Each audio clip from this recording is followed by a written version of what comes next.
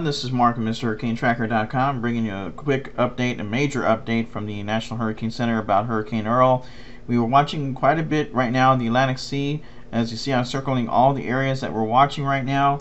We have Hurricane Earl, which is a major concern right now for those people that are already evacuating in a lot of areas, especially in the Ocracoke Island.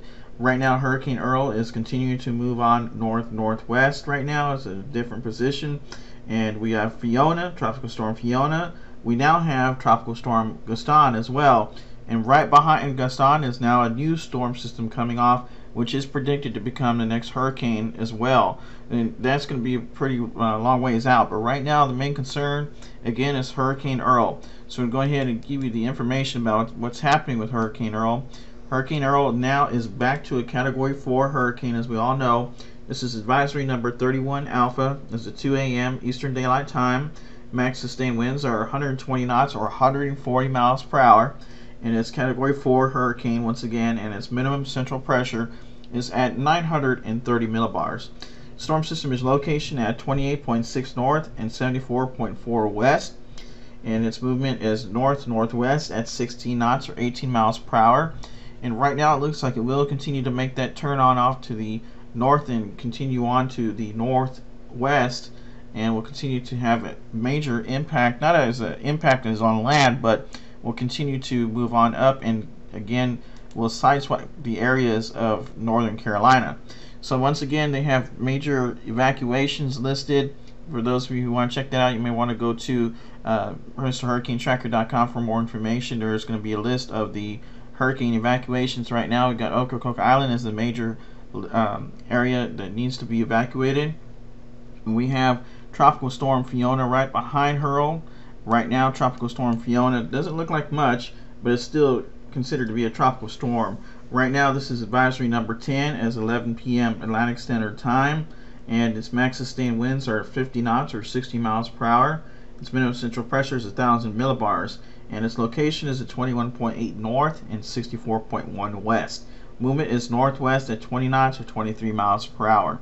The storm system will continue to move on away from the area and may not pose a threat much to any location at this time. We'll go right behind Tropical Storm Fiona, and we find Tropical Storm Gaston, which is our third tropical storm system in the Atlantic.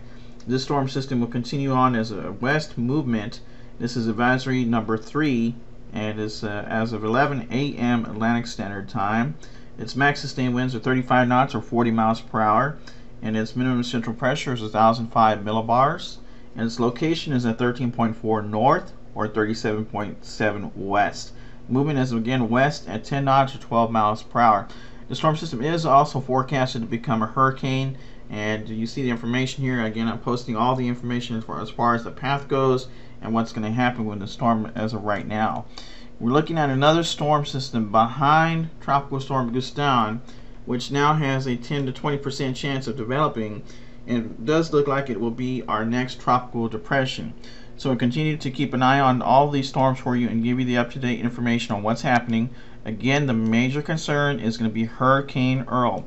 Once again, MrHurricaneTracker.com will have the latest on the hurricane evacuations in the front page of the website.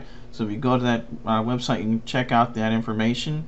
And once again, we also have a storm system in the Eastern Pacific, which we now have an 80% chance that it will develop into the next tropical depression here along the Eastern Pacific side. This storm system is continuing to stay in the area about 200 miles west-southwest of the Manzanillo, Mexico area, and it's pretty much stationary right now, and we'll continue to watch the storm for you as it may have a chance of becoming again the next tropical depression. It is moving slightly west-northwestward though to 5 to 10 miles per hour, and will continue on to move, but it is right now moving very slow. So once again, we'll continue to keep you posted on what's happening with Hurricane Earl and the other tropical storms out there. Don't forget to rate, subscribe, and comment, and keep stay tuned with MrHurricaneTracker.com for the latest. Thank you very much for watching, and have a great day.